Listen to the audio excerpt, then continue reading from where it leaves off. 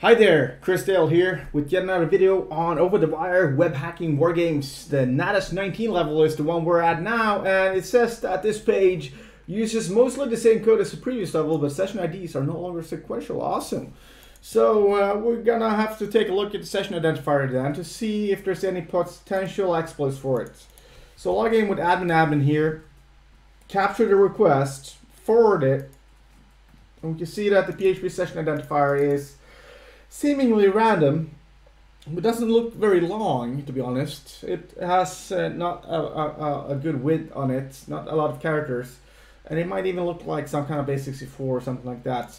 So we're gonna let the sequencer chew on this cookie first. So notice that automatically when I forward this request to the sequencer, it already intercepts that, hey, the PHP session identifier it might be the one that we want to analyze, and sequencer will basically capture hundreds, if not thousands, of the requests and sequence and see how much the PHP session identifier changes from each request.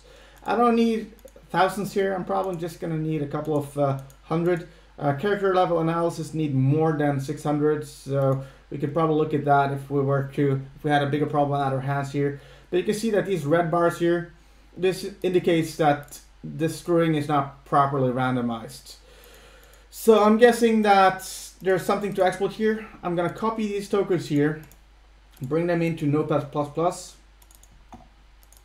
and you can see that the end of the string is always 6D696E. 6 1 6 4 6 9 6. There's the same ending for all of these, and the first characters here are actually the ones that are changing. So I'm gonna bring these into Cyberchef and analyze them from there. Cyberchef, which is one of my favorite tools all time. It's the best tool. Thank you, GCHQ. But this tool here will be able to analyze this. So what I'm gonna do is I'm gonna do base 64. So I'm gonna fork basically for every line feed here. I'm gonna run the next operator, my next recipe here. I'm gonna do base 64 decode. And this does not seem to be proper. So that didn't work. What about, so this looks like hex as well. What about hex? So I'm gonna do from hex here. And yeah, not proper. This is of course the mistake. We have the username of admin and we have a number here that is probably, we need to probably hit the right number. That's what I'm gonna guess here. So, not good, just hex and a string inside of session identifier. So let's go in here, take our request. So this is the post here. Send it to, actually, let's just capture a new request where we already have the session identifier here. So I'm just gonna do enter. So now we have the session identifier set, Control I, send it to the intruder. And we're gonna go through from Cyberchef here, we're gonna go through numbers and we're gonna prepend the -admin here. So this string -admin, we're gonna prepend to every request. So we're gonna do a simple numbers game here. From 0 to 1000, go through every one step here. Minimum 1, maximum 4, 0 fractions. And payload processing. So let's do a little add suffix. Prepend.